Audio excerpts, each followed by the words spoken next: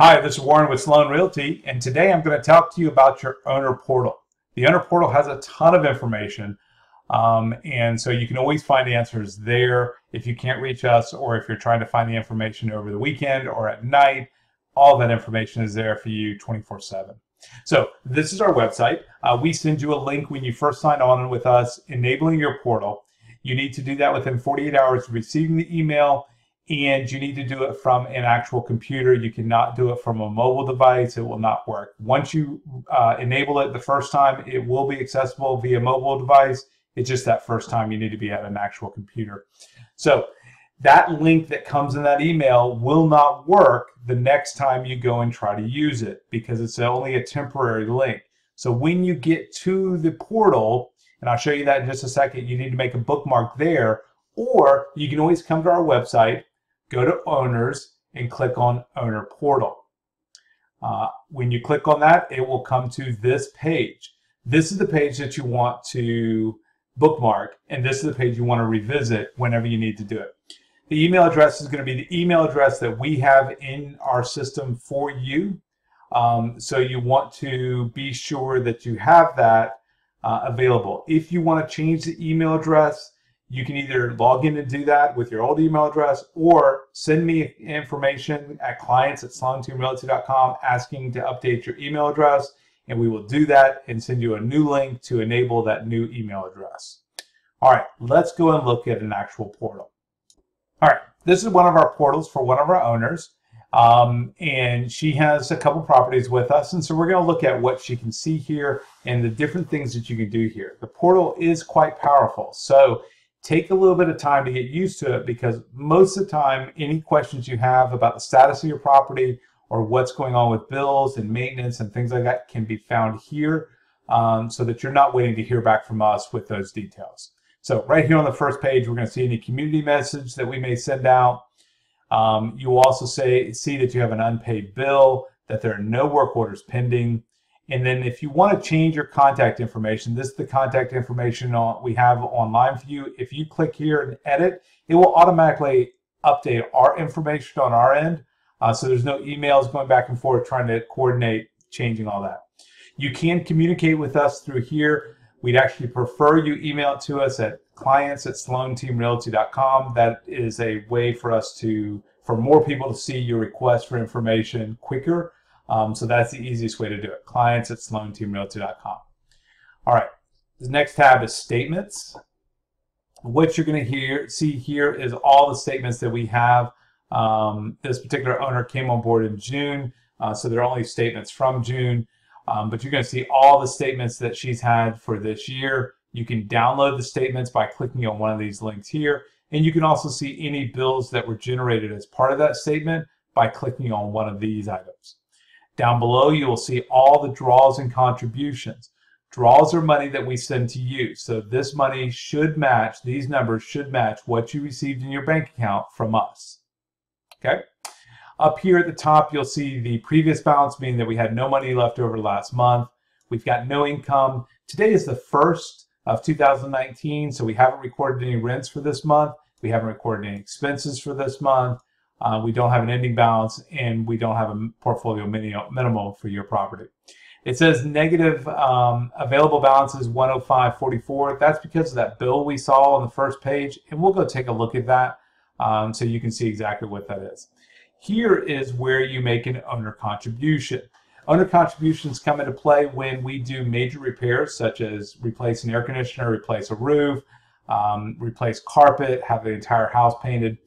The rule of thumb is if the property is rented and you receive a bill saying that there's $300 left over that you need to pay, if that amount is lower than the amount that we're going to collect in the next month's rent, you don't have to make a contribution.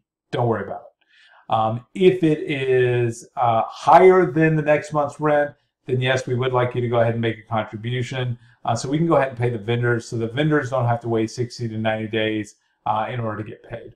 And that's how you do that, is straight through here on this vendor contributions. We're going to go to reports, and these are reports that we sent last year for the Schedule E information, bills. These are going to be bills that are, so it's very important to look up here. So filter by the bill dates. How do you want these filtered or laid out in? And then this is where you can change and see information that you may want to see. So for example, if you want to find all of the bills for last year because you're doing your taxes, you can come to this section, click on last year, click on go, and everything will fill out all the bills that have been paid for your property. If I come back to, come back to this month.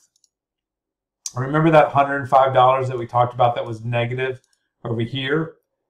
Here, if you go back to bills, you'll see that we have an unpaid bill because it says amount paid 0 of that amount. And this is an automatic bill that comes up for this particular owner because she's a part of our insurance program. So this is a bill that automatically populates on the first of the month. And so this bill just hadn't been paid yet. So you can look at the detail, or you can sort by different paid or unpaid. Oftentimes this will come to unpaid. You always want to switch it to all just so you can see all the information. Let's go and look at a bill that's got some information in it. And we're going to focus on this one here from Handyman Services for $75. So we're going to come here to choose. We're going to select View Detail. It's going to automatically populate. It's going to show you what we did. It's going to show you the amount. It's going to show you how we paid that amount. And then it's going to be down here a document, which is going to be a copy of the actual invoice. It downloaded, so I'm going to click on that now. It's going to show you a copy of the actual invoice for that bill. This can be seen for any of our bills that are in our system. We have full transparency on bills, so if you have any bill that you'd like to see or you want to check, please feel free to do that. Say, for example, this SC&G one, we can go and view that one. Again, it downloaded. I'm going to pop it open here. And you'll see all the bill here that we've been paid. All right, so let's go back to the portal. So let's go to maintenance. Okay, so this is the maintenance. It'll say my work orders. It'll say status open. There are no open work orders. So we're going to switch this to all so we can see these are all the work orders that have happened this year for this particular property. Okay. You can see approved and unapproved. Let's go and view detail here. If this work order was still open, you have an option to approve or unapprove. Do not disapprove a work order unless you've really talked to us about it. It causes a series of things that happens. That is mostly for, if it's a work order that we're looking into, that we've sent someone out there just to peek at. If you unapprove it, it stops the process too soon, and we don't get an idea of what actually is happening there.